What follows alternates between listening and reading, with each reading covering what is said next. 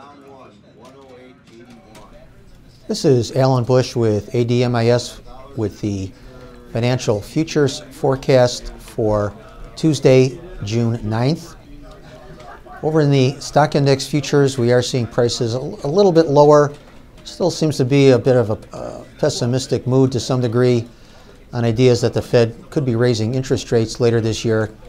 So I think that is one of the main reasons why we are seeing a sideways lower price series of prices over the last 6 weeks or so.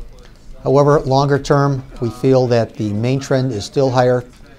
Also, and this is a minority view, that whenever the Fed does raise interest rates, whether it's this year or next year, there will be, of course, a temporary setback.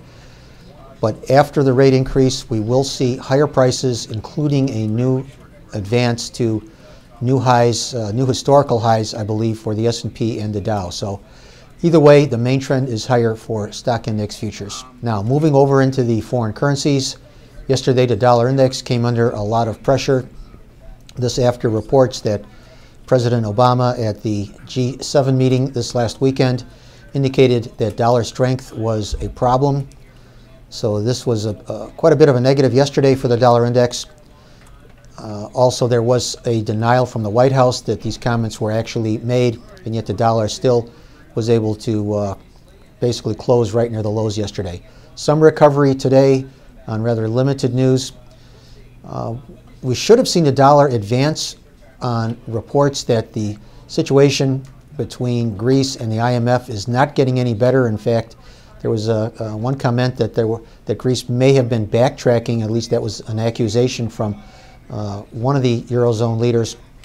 So that should have been dollar bullish, and yet the dollar really not holding up that well today. So that has to be viewed as a sign of weakness for the dollar. Longer term, we do believe the dollar index has topped. Also seeing some pressure in the British pound, even though we did have better than expected UK trade deficit numbers.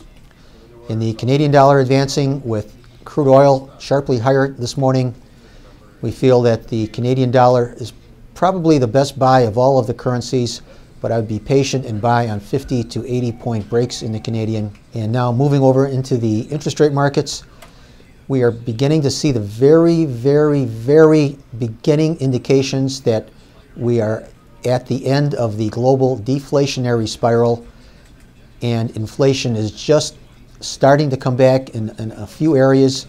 For example, the Eurozone, after being 4 or 5 months in a period of weakening commodity prices and consumer prices, we're actually now seeing positive inflation numbers at the last report.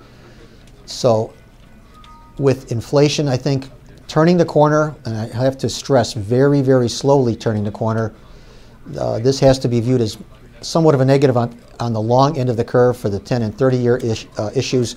The short end, however, we think will continue to hold up. So look for the front to remain rather stable, maybe even advance, while the long end is likely to come under some additional pressure, and that would be the 30-year and 10-year issues.